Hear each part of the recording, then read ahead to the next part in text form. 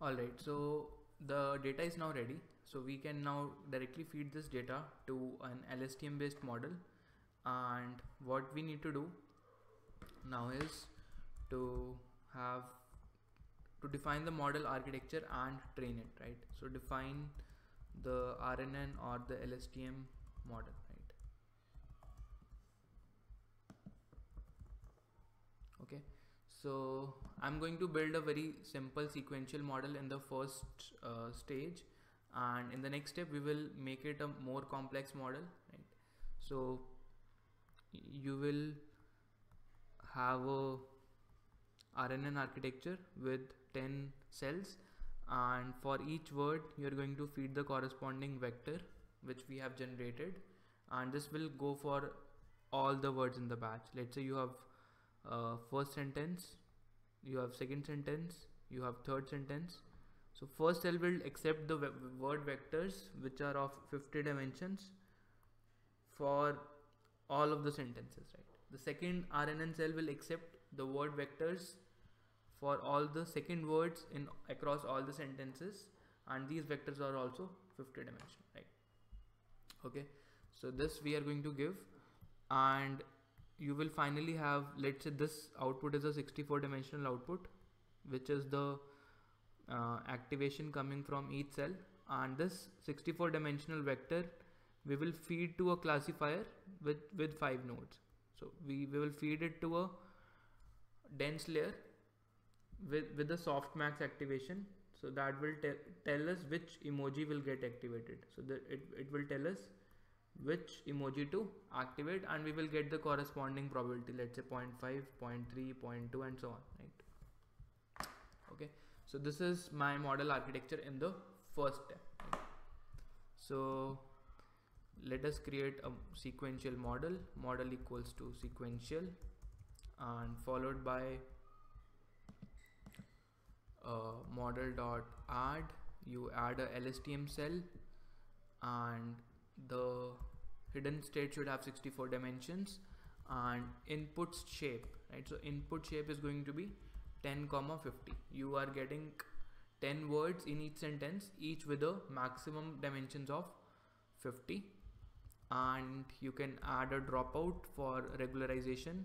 Let's say dropout is 0.5, and model dot add, you add a dense layer with 5 units, and you add a model, you also add activation, which is, let's say, softmax on the top of it, and finally you compile your model and summarize it, right? So loss is going to be categorical cross entropy, because it is a multi-way classification problem. Optimizer is, let's say, Adam, and the matrix on which you are going to maximize your on which you want to monitor is going to be your accuracy, and model dot summary, right? So yeah, we need to import layers also. So from keras we will from keras dot models import sequential, and from keras dot layers import star. We are importing all the layers from it, right?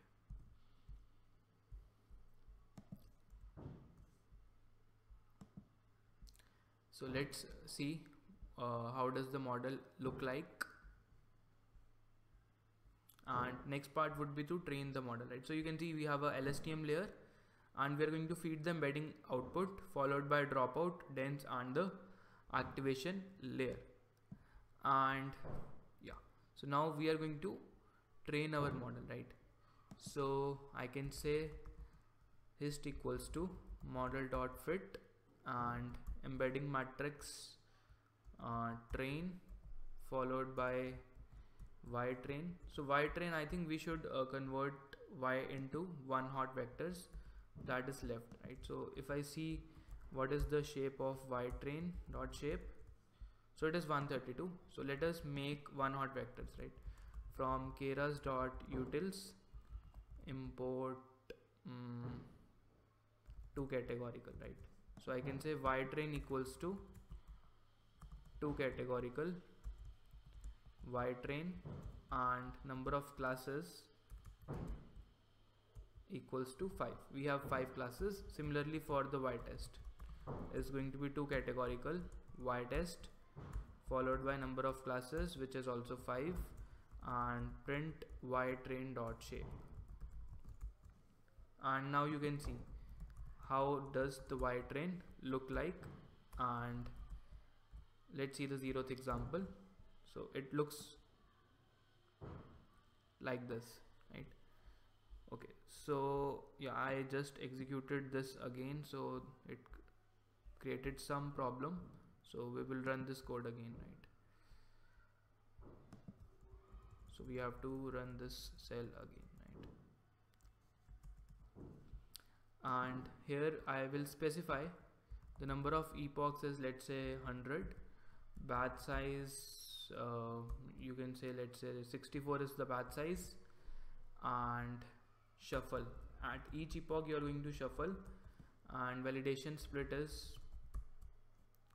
0.2.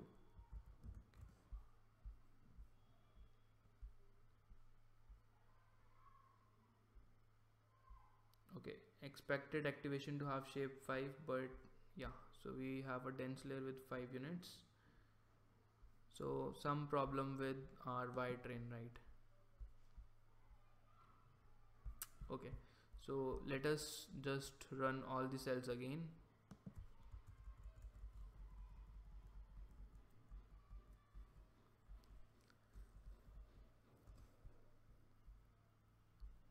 And let us wait for the model, right?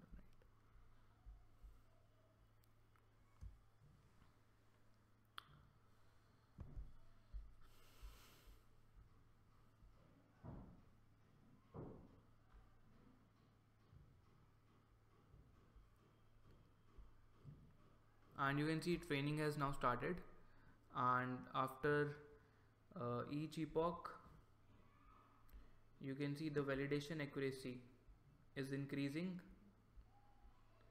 and after certain time the validation accuracy has started dipping. So it was kind of maximum at this point, and then it started decreasing, right? So it is kind of fluctuating, but the training accuracy, you can see it is almost reached 100%, which means we are doing overfitting, right?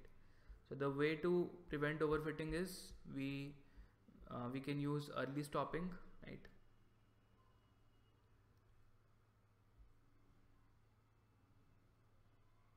So there is a lot of fluctuation in the validation data because your data set is very small, right? So you have a very small data set, and it is difficult to do a validation on this kind of a data, right? So that there is a lot of fluctuation in the training data, in the accuracy, right? So you have training accuracy of 96% and validation accuracy of 59%, right? So what you can do, you can use early stopping callback, and before that we will first see how does the model perform if we on the test data, right? So let us see the predictions on test data. Model dot predict classes, and I give embedding matrix of test. Okay, and if I see what is predictions, so I get an array.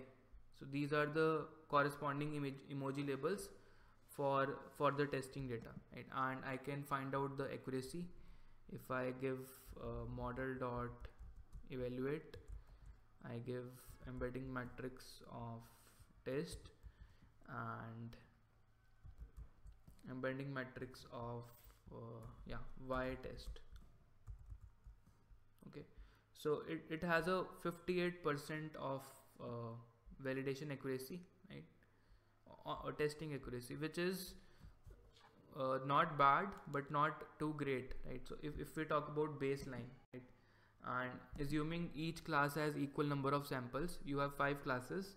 So by making a random guess, right, you can only predict 20% of the emojis correctly, right? So baseline would be 20%, and our accuracy is almost close to 59%, which is still good, right? But not too great. So one thing that we can try is we can try to stop early, right? So instead of training for 100 epochs, let us try to put a early stopping callback, right? So I can say early stop equals to early stopping, and let's say patience equals to 10, right? From keras dot callbacks import early stopping, and from keras dot callbacks let us also create a checkpoint to save the model when the accuracy is good, right? Import model checkpoint, right? So checkpoint equal to model checkpoint, and you can say, give the path, right? So here you can give the path. What is the best model till now? Best model dot h5, and what you're going to monitor? You're going to monitor, let's say, validation loss, right? And verbose is true. Not going to save all the weights, save best only which is true.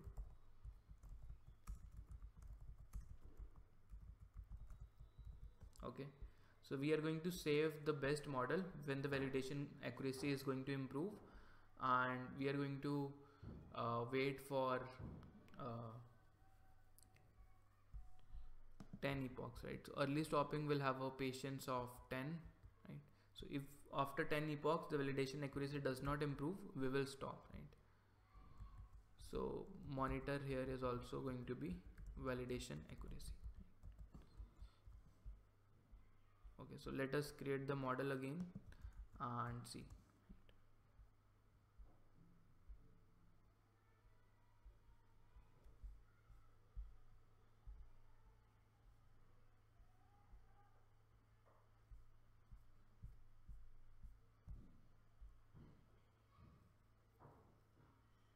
Okay, so this time we have a validation accuracy which is slightly higher, right?